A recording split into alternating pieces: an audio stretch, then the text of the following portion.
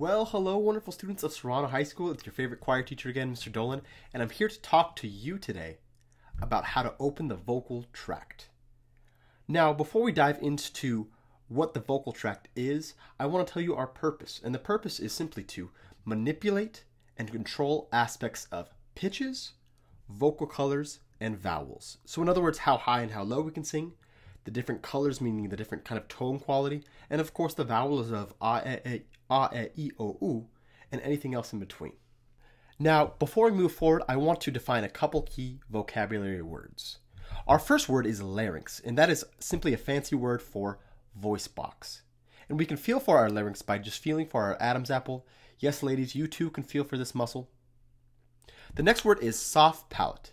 And the soft palate, in my mind, is a soft tissue located on the top of your mouth towards the middle back part of your mouth.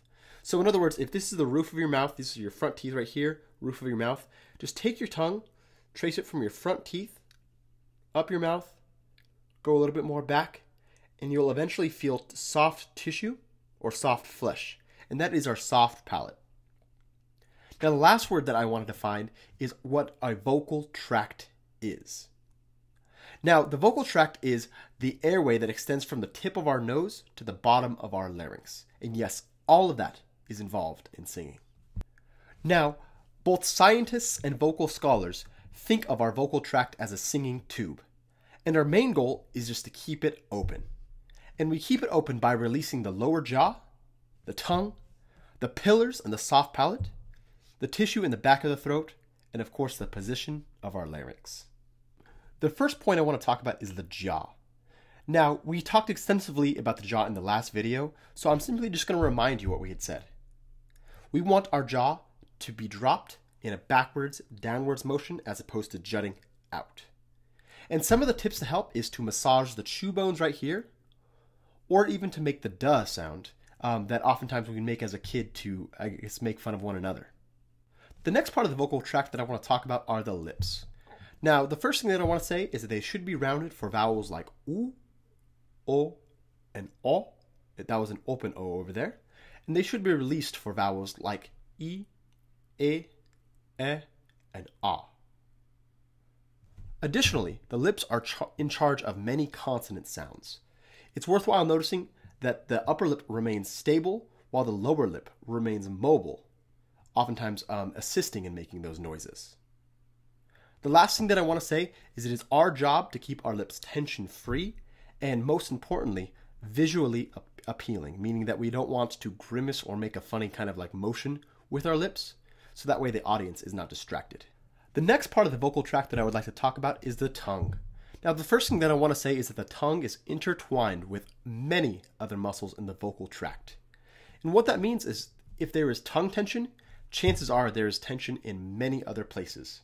Now, the tongue should touch the base of your teeth. So in other words, if this is the bottom teeth and this is your tongue, the tip of the tongue should be right placed on the bottom teeth. And that should occur about 70% of the time that we are singing. The other 30% is what we are assisting with consonants, but we got to return to that position ASAP for the vowels. Additionally, we want to position the tongue in the shape of the vowel we are going to sing. So in other words, we talked about the oo, having the tongue kind of like as a back vowel for our oo, and then our e, the tongue is in a forward vowel. We'll talk about that later on in some other videos.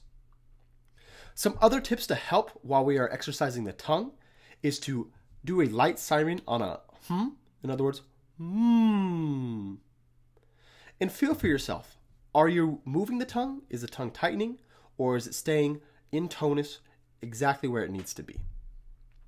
The next exercise is to stick your tongue out as far as it can go, then rapidly return it back. The next part of the vocal tract that I would like to talk about are the pillars and the soft palate. Now, it is our goal to free these areas of tension. And in my mind, the best way to do so is to simply inhale warm air. It's worthwhile to note that it's warm air because cool air may cause vocal harm or harm to the vocal folds. And simply to look in a mirror or even look like in a camera to monitor that soft palate. The next part of the vocal tract that I want to talk about is the back wall of the throat. And when we're thinking about the back wall of the throat, that is even behind the uvula. Those are the muscles that constrict when we swallow when we're eating. And so many of the other things that mentioned previously in this video are involved in releasing tension to the back wall. So as long as your tongue, your lips, your jaw is released, as long as you're inhaling that warm air, the back wall of your throat should be released. The last part of the vocal tract that I want to talk about is the larynx. Now, as mentioned before, the larynx is that voice box. We can oftentimes feel it connected to our Adam's apple. And it's worthwhile noticing that our larynx should be stable, yet we should avoid rigidity, or we should avoid it being rigid. It should be moderately low. We shouldn't force it to be low, but it definitely should not be high when we are singing. Some tips to help out with the larynx is that, well, first, just stretch out your muscles. Often do a lot of those neck exercises that we covered in our last video. Otherwise, you can take 2 fingers, monitor the position of your larynx when you sing. Monitor the position of your larynx when you swallow. When you swallow, I bet you can feel your larynx just kind of jut up. Now, when we're singing, we're aiming for a quote-unquote unswallow sensation. Some practical tips for myself that I like to do is to monitor my larynx and then just start phonating on a hum.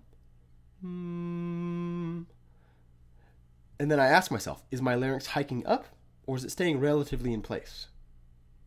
Even more, if you want to take it to the next level, start doing just a light vocal siren. Same question applies. Is your larynx moving around crazily, or is it staying relatively where it should be? Some other exercises that might help you out. 1, inhale both through your mouth and your nose at the same time to feel the sensation of air traveling through the soft palate as well as the nasal cavity, like follows. Another exercise that you might do is inhale a wholesome breath through different vowel shapes. So can you do it through the ah? Can you do it through the eh? Can you do it through the e? And so on and so forth. Some things to avoid when opening up the vocal tract is 1, yawning too wide. Oftentimes I've heard it explained that it's a yawning sensation. The reason why I avoid saying that is because oftentimes when we strive for a yawn, we overcompensate and open it too much, which actually causes tension. The next thing that's worthwhile to avoid is cool air. In other words, inhaling that cool air. We want to inhale warm air and exhale warm air. And you can kind of feel the warm air versus which was cool air, which could shock the vocal cords. Additionally, when we exhale while we're singing, think of it like you're in a cold place and you're warming up your hands. So in summation, we want a released jaw. We want it to be flexible and free of tension. Raised soft palate, but no tension in those pillars. A flexible yet independent tongue.